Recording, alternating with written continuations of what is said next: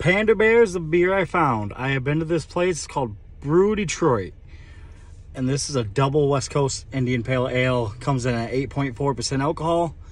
I haven't tried this one, but let's try it together, y'all. Let's crack her open.